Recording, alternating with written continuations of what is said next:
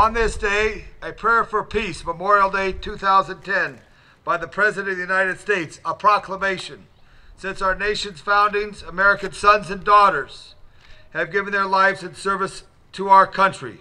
From Concord to Gettysburg, from Normandy to Ichon, from Baghdad to Kandahar, they've departed our world as heroes and gave us their lives for a cause greater than themselves. On Memorial Day, we pay tribute to those who paid the ultimate price to defend the United States and the principles upon which America was founded. In honor of our country fallen, I encourage all Americans to unite at 3 p.m. local time to observe a national moment of remembrance. Today, Americans from all backgrounds, quarters of our country, serve with valor, courage, and its distinction in the United States Armed Forces. They stand shoulder to shoulder with the giants of our nation's history, writing their own chapter in the American story. Many of today's warriors know what it means to lose a friend too soon, and all our service members and their families understanding the true meaning of sacrifice.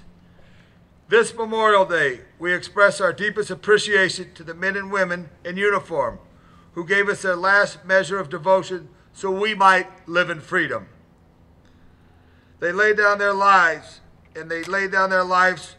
for we could have their memory. We mourn with their families and friends for those who we lost and hope we could find comfort in knowing their loved ones died in honor. We ask our God's grace to protect those fighting in distant lands, and we renew our promise to support our troops, their families, and our veterans. Their unwavering devotion inspires all of us. They are the best of America. It is our sacred duty to preserve the legacy of these brave Americans, and it remains our charge to work for peace, freedom, and security. Let us always strive to uphold the founding principles they died defending. Let their legacy continue to inspire our nation, and let this solemn lesson of service and sacrifice be taught to future generations of Americans. In honor of their dedication and service to America, Congress, by joint resolution, approved May 11th, 1950, as amended U.S. 36-116, has requested the President to issue a proclamation calling on the people of the United States to observe each Memorial Day as a day of prayer for permanent peace and designate a period on that day which the people of the United States might unite in prayer. The Congress, by Public Law 106-579, has also designated at 3 p.m. local time that on that day as the time for all Americans to observe in their own way the national moment for remembrance. Now, therefore, I, Barack Obama, President of the United States, do hereby proclaim Memorial Day, May 31st, 2010, as a day of prayer for permanent peace, and I designate the hour beginning at each locality at 11 a.m., the day that unites us in prayer. I also ask all Americans to observe the national moment of remembrance beginning at 3 p.m. local time on Memorial Day.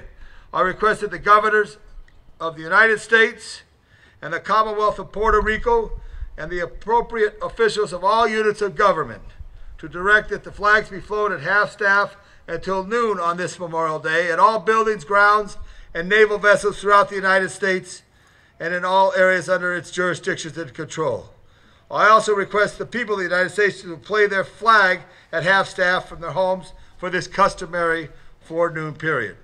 In witness whereof, I hereto set my hand on this 28th day of May in this year of our Lord 2010 and the independence of the United States of America 234th. Barack Obama, President of the United States.